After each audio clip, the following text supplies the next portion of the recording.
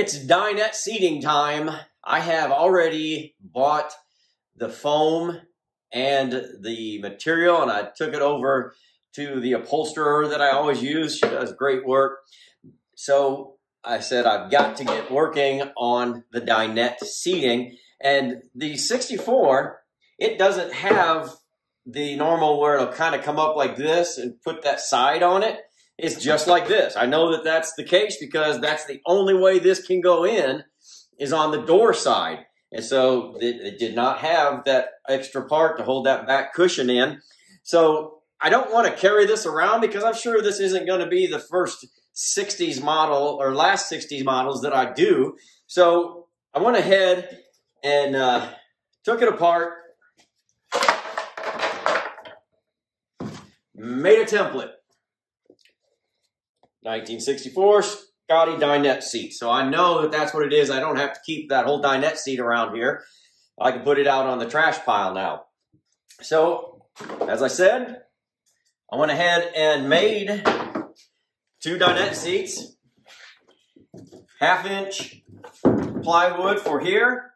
1/4 inch ply here.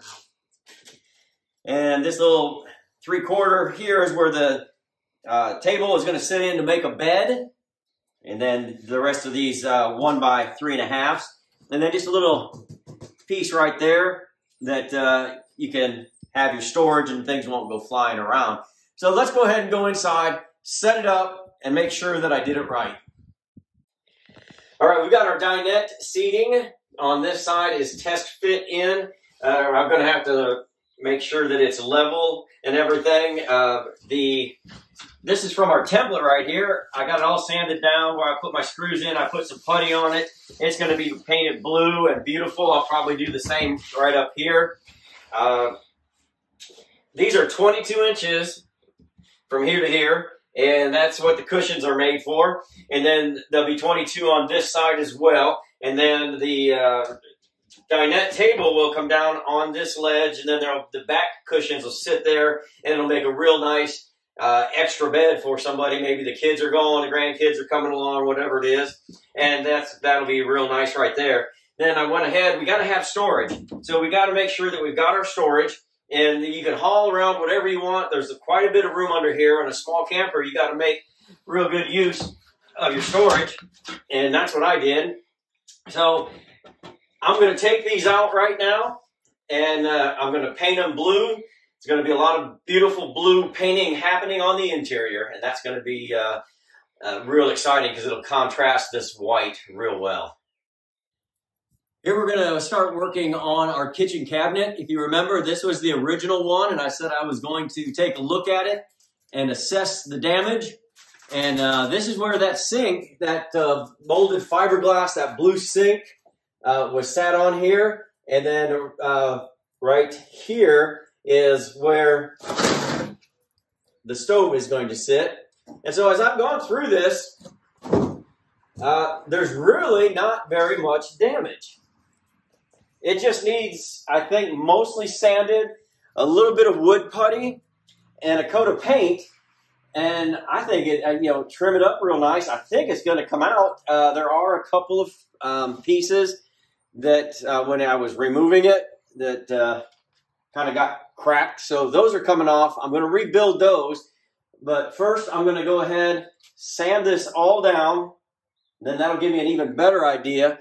And I'll put some new screws in it, and that'll tell me if it's going to hold. But I think it's really stout, and I think it's going to save us some time, save us some money. And again, it's a piece of history. So let's go ahead and put it back in if we can.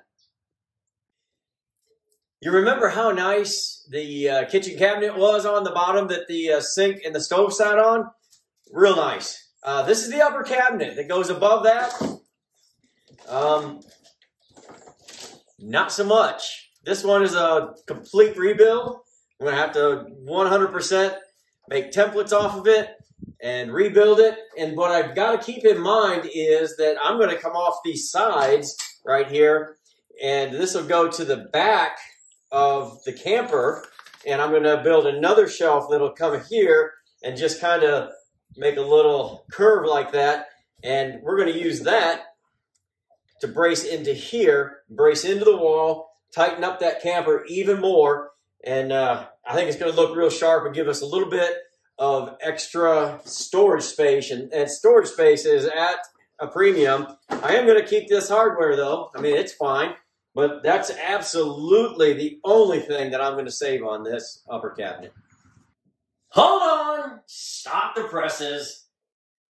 I was out here working, building the shelves, building everything that we have gone over in this episode, and one of our viewers gave me a call and wants to buy the camper. Well, why do I have to hold the presses? Well, not everybody has my taste for what they like. This lady has wants it a little softer, a little more feminine, as she said, a little more girly. I'm not good with girly, so she has to tell me exactly what she wants. We've got that out of the way. Just some minor changes, really. Nothing too crazy because I haven't installed anything yet.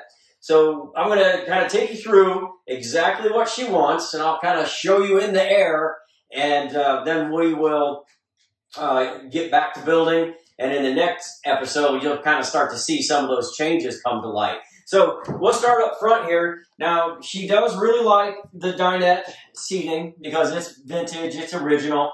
And so we're going to paint that the robin's egg blue. So that's going to stay the same. Now, the table, I had a gray tone boomerang, kind of that vintage boomerang style. And it's a little too dark for her. She wants it more girly, more fringe, you might say. And so, good. She's going to send me a sample of what she wants. I will get that for Micah. I'll redo the table. No harm, no foul on that. I can take what I've already got and I can use it on the next camper because it's vintage and it's pretty cool. She's going to have a shelf built in all the way across here. Then we're going to come over here, and from about right, probably about right here, no, right here is going to start the kitchen area. So the cabinet will come all the way over to about right here, I'm thinking. Maybe, yeah, about right here. And so that will be the original built-in fiberglass sink. But she doesn't want the propane stove.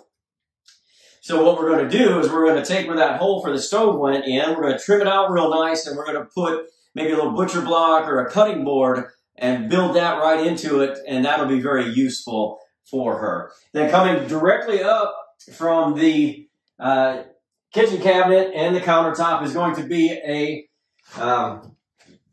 shelf cabinet, 2 doors. It's going to go right here. Then coming off of the end of it is going to come straight down here like this, and we're going to have a shelf on both sides. The bed is going to come out 48 inches, which is a standard RV mattress. So 48 inches by 75 inches.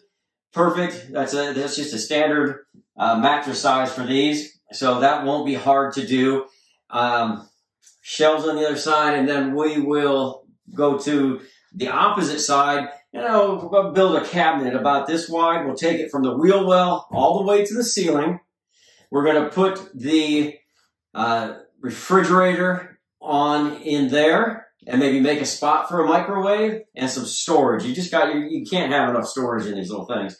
And I think over on this side where the refrigerator used to be was an ice box, we're going to put the AC unit will work right there. So I think it's all going to be real nice. I don't think it's going to be a lot of changes really, other than just kind of some color schemes. Going to go with white on the outside and probably the original kind of teal aqua color as an accent. So the presses have been officially stopped, and we're going to come at you in about another week and check out what we're doing.